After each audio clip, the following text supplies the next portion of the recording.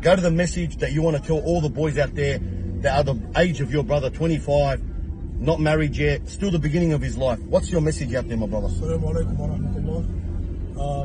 Long story short, I want to keep it short and simple, inshallah.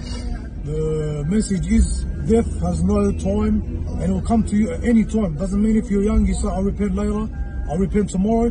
The same day, look what's happening. My brother was 25, he had his future in front of him. I was overseas when I spoke to him, subhanAllah, he was still telling me about starting a business and doing his own future and getting married. He didn't make it, subhanAllah. 2 weeks later, I heard the news and he was passed away. Yani death has no time, it will just come to you. When your time, your qadr comes, it comes to you. So always stay steadfast, always stay on your prayer, your dhikr. If you die, let dhikr be on your tongue. Salat al-Fajr, all the salawat, the fard, stay on salat.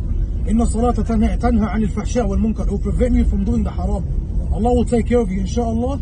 And inshallah we have a good ending. That's all I can say. And ask for a good ending. And back to you, Brother Ahmad.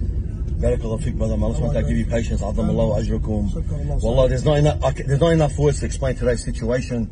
But what the brother said are beautiful words. Just take one thing out of this, my brothers. Remember that today you are alive and tomorrow you might be in the back coffin here, being taken to the cemetery. Assalamu alaikum.